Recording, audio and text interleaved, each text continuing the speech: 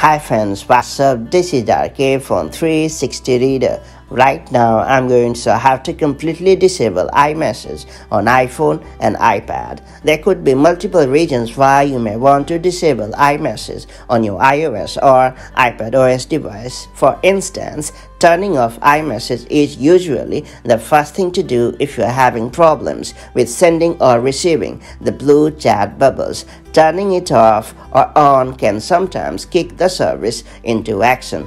Or you may have switched to Android, in which case you won't want iMessage to be sent to your number only to get lost in the mobile either. You may even need to turn off iMessage because you aren't receiving SMS or text messages someone sends you from an iPhone. That having said, it's time to learn how to completely turn off iMessage on iPhone and iPad the quick way. Before getting started, make sure you have subscribed our YouTube channel and hit the bell icon so that you won't miss any update from 360 Reader. First and foremost, launch the Settings app on your iPhone or iPad. After that, scroll down to find Messages and then select it. And finally, you have to turn off the toggle located right next to iMessage and you are good to go. It's worth pointing out that it may take a few seconds for iMessage to get disabled. If you are switching away from iPhone, you should deregister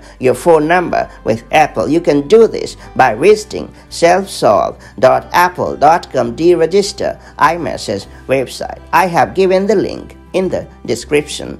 Enter your number and confirm that you want to deregister using the confirmation code. Apple sends you over SMS, then select submit and you are pretty much done. That's all there is to it. So that's how you can completely disable iMessage on your iOS or iPadOS device. If you have found this video helpful, do like and share it, and I'll see you in the next video with more such handy iOS and iPadOS hacks. Till then, stay safe and have a great time. Bye-bye.